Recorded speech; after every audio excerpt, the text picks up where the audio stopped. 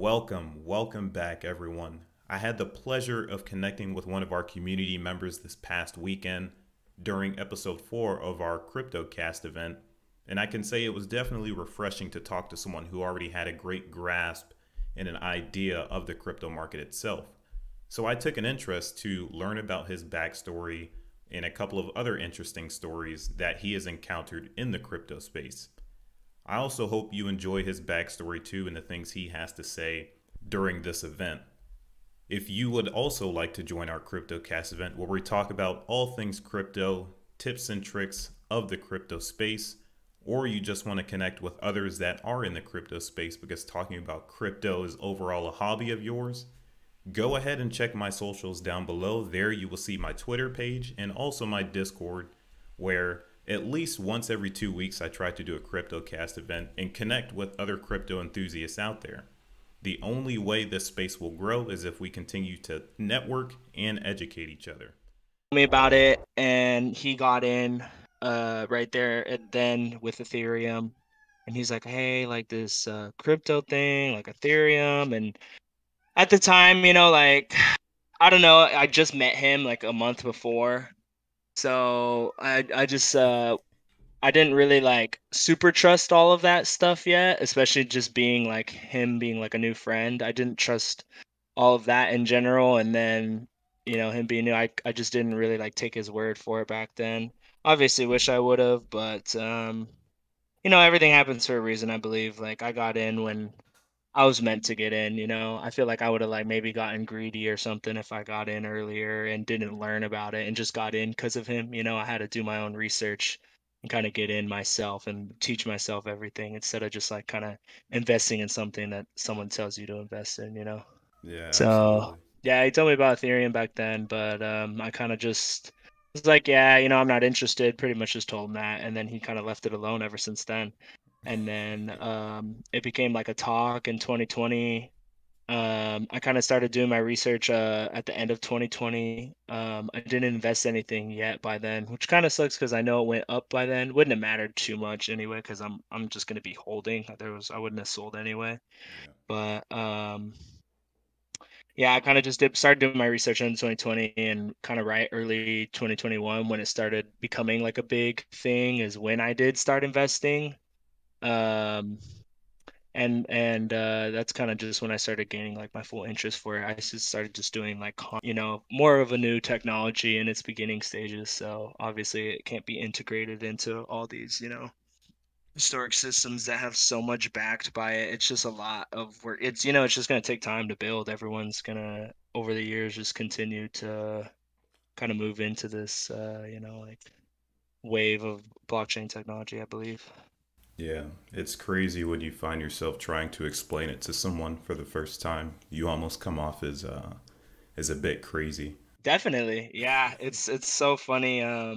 Especially because when I gained my interest is in 2021, and anytime I've ever talked to anybody about it, it's hilarious that like I do. Like I tell my family members about it, right? And I tell my aunts and uncles and my friends. And now, the past couple of months when I see them again, they're like, so how's that crypto working out for you? And it's so funny. And I'm like, hey, I get you guys are reading the news, but I'm still 100% like for it. It's hilarious. They're just like, you're wasting all your money. You're just a young kid. It's funny, but um, I give them an opportunity to learn. I'm like, hey, I will sit you down and I'll teach you everything about it.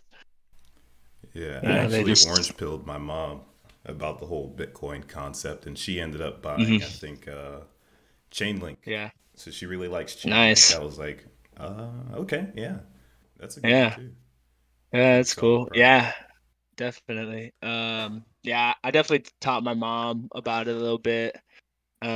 She thought it was a very cool concept at the time, but she didn't invest anything in it really. So since she hasn't done any more research or invested anything, I think she's kind of forgot about half the things I told her. So it's kind of funny. For that full week after I taught her, she knew all about it. It was like a year ago.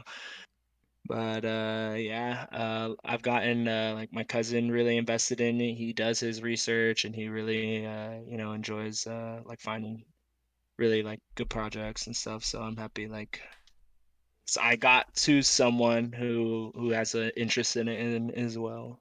You know, Yeah, I'm that's kind actually of my glad you story. kind of have the background of the tech side because, like you said, a lot of these things will be integrated into our everyday society, Hmm. especially like the depths they have to call it, Yeah. Yeah. and people don't realize it yet. And it's really hard to actually find somebody who knows that in time this stuff will come.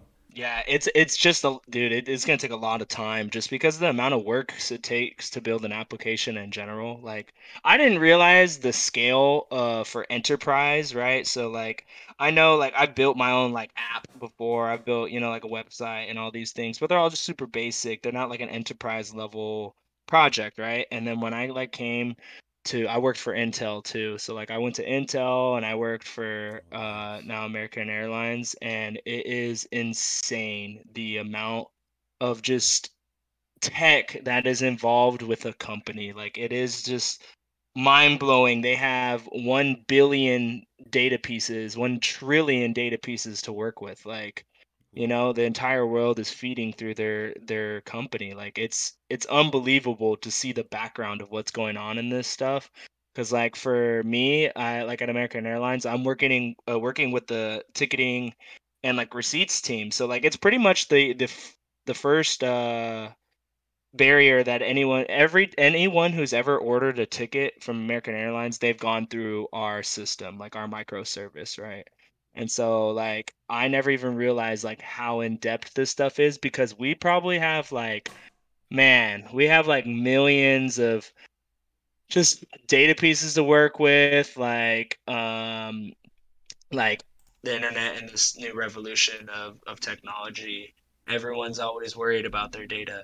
They don't realize that all this crypto stuff is its aim is to protect our data, which is very funny. Like it's funny that they're all bashing this now, Yeah. but they don't realize that. But they're bashing this now, and then they'll go be like, "Oh my God, my friend just got hacked. What is wrong with these people? We're never safe on the internet." Well, you're kind of contradicting yourself because what all this blockchain does is to help protect your data. They don't realize it yet, which is totally fine. Like it's just a matter of understanding, but it's just funny and Yeah. ironic. I That's another thing I'd like to teach too is security because Hmm. never in a lot of people's lives have they really been in charge of their own money in such a way that if their seed phrase is Yeah, compromised, you're done. yeah, Your money is oh yeah, gone. gone. I can guarantee you if Yeah, someone gets a whiff, even if the seed phrase is a lure, like what we call in IT a honeypot.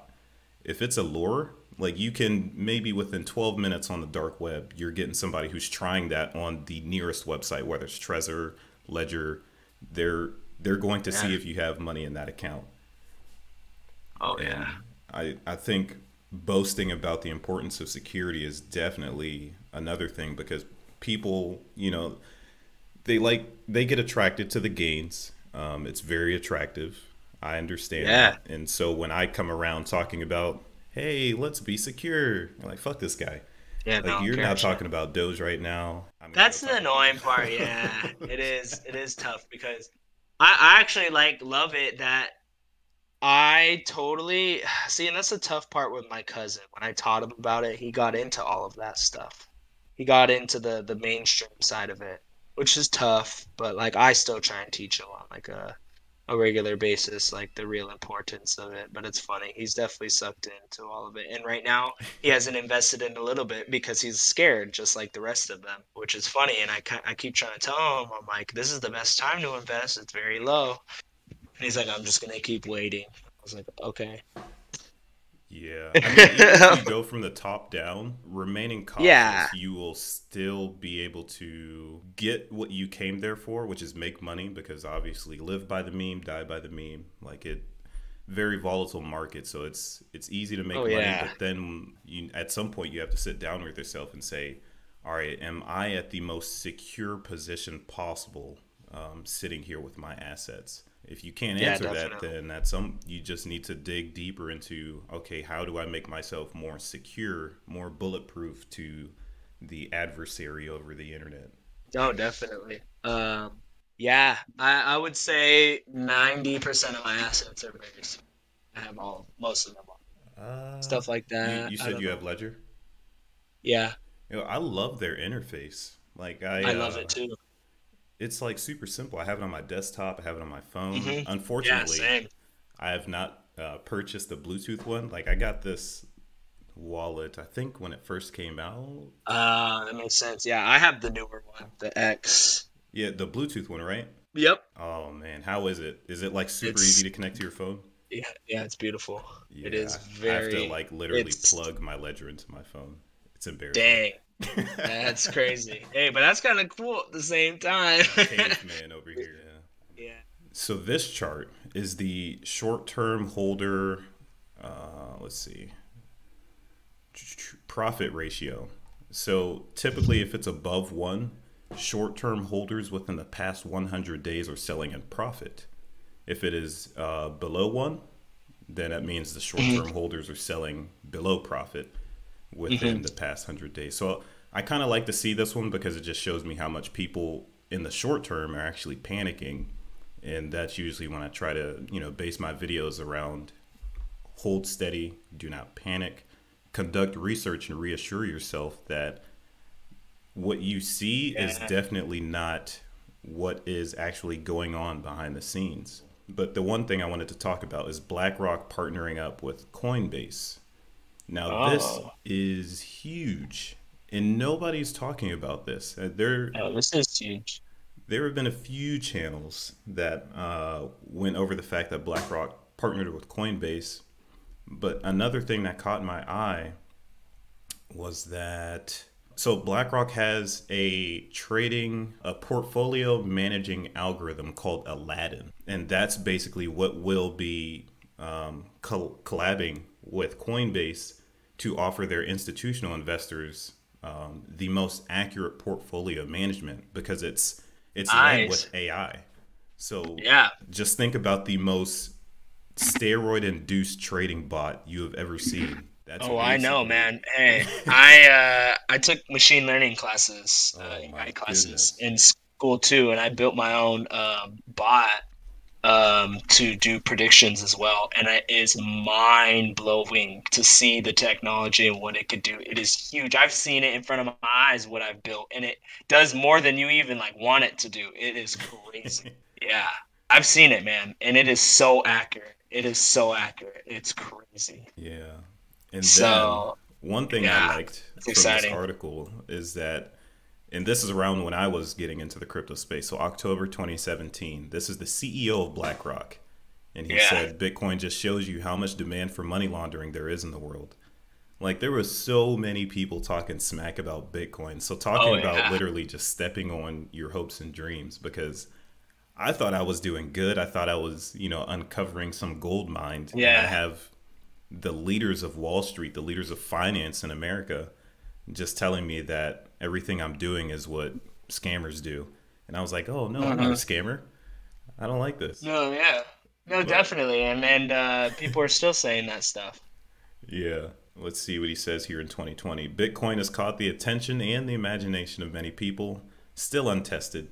Pretty small market relative to other markets. And then he goes on saying, yes, the market is volatile, which he told the interviewer he actually loved. And I was like, yeah, of course you do. You said Yeah. no one No talks on one. the channel? Yeah, it's like the same as yours now. Like how you just said, like everyone joined, everyone was asking all these questions, like when the market was up. But it's been so dry for the past like 4 months, man. No one is talking. But like people were talking every day last year when everything was going up. Yeah, yeah, that's It's how it so is. crazy. Yeah. It's almost like your Discord is a market. Like you have the Yeah, massive no, chat. seriously. Yeah, no, it really is because people just don't want to talk about it because it hurts their feelings. Yeah, the one thing I hope is that everyone's freaking okay. Like you see like Yeah. these millions of dollars hacked, and I know I'm not in them, so somebody's in them, Yeah. and I just Oh hope it's yeah. not a lot of the people that I try to reach out to, because obviously they're Definitely. just gonna Yeah. shut me off. Like, you're just trying to get me to buy scams. Like, I promise you, I'm not. Yeah. I swear. Definitely. It's huge. That's the also a big problem, and people getting everyone to invest in all this stuff, but not telling them how to do it. Mm-hmm. Like in the way of, yeah, you're not protecting your funds. That's probably 90% of all of this. You got to be able to protect your funds. Whatever you're getting is, if it's not safe, it's like not like you don't really even have it. Yeah, because I can tell you what the most demoralizing or the demotivating thing would Yeah. be to start a base in crypto and you actually, had some success in Yeah. the beginning to medium term and then literally just lose it. Like, Yeah, get you would completely be wiped. crushed. Yeah. Well, as long as you use the principle of only invest what you can lose, you Exactly. probably won't be too crushed, but it's still, kind of demoralizing. Like, damn, I Yeah. just made a bonehead It mistake. is. Yeah.